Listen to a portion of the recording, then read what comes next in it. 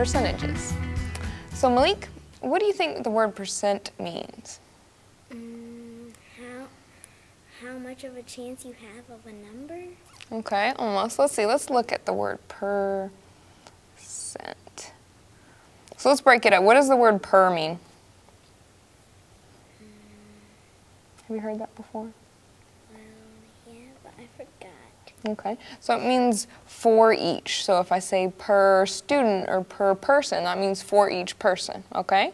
So let's look at cent. What does cent mean?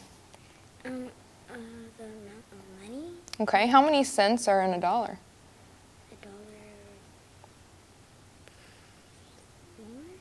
How many pennies make a dollar? Oh, 100? 100, right? So if this means for each, and this means 100. So percent just means for each 100, okay? So if we're going to look at these percent problems, this sign means percent, okay? So we're saying 5% of 200.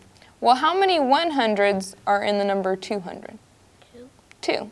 So if we have 5 for each one of those hundreds, how much would that be? 10. 10. Very good. So 5% of 200 is? 10. Good. So put your answer right there. What would 15% of 200 be?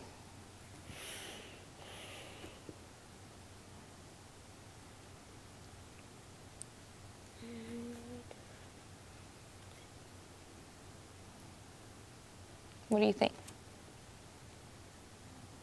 Do I multiply it by 10?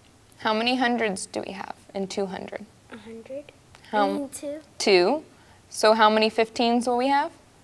30. It'll be 30 altogether. Very good. So 15% of 200 is 30. So let's look at a different one. What about 400? How many hundreds make 400? 4. So how many 25s would there be in 25% of 400? Very good. So what's 25% of 400? 100. 100. Okay, let's see if there's a really hard one. Can you try 8% of 700? What do you think the answer would be? 56. Very good. That's it. You got it.